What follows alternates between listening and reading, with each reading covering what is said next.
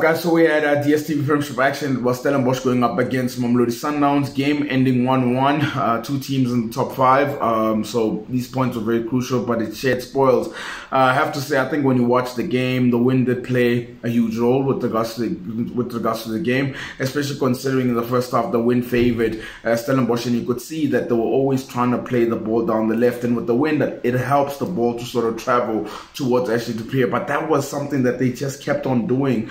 The whole time. You could definitely see that was the plan from theirs in terms of having to have that transitional play. And also with Sundowns, because of the wind was against them, they didn't have to always have to kick it long. They have to always pass it short. And I think Stellenbosch saw that as a weakness because they kept pressing them at times. But the time with Stellenbosch, they just kept on doing that thing down the left. And that's where the goal came from, with regards to Ashley Dupree making the run. Masandawana makes the tackle and they get the penalty. In the second half, I think Stellenbosch knew that a lot of pressure was going to come towards them, so they retreated a little bit. I didn't think it was necessarily a good idea, but also the fact that they put in so much energy within the first half. So possibly to be pressing like that the whole time, eventually it's gonna sort of take a lot of energy out of you. And the thing is with Mamelodi Sundowns, when you keep inviting pressure, they eventually find a way to score a goal. It's not always going to be the one that they walk it into the back of the net. And you could see what a special strike from Lalake. And that ball came to the cross and he got it, he hits it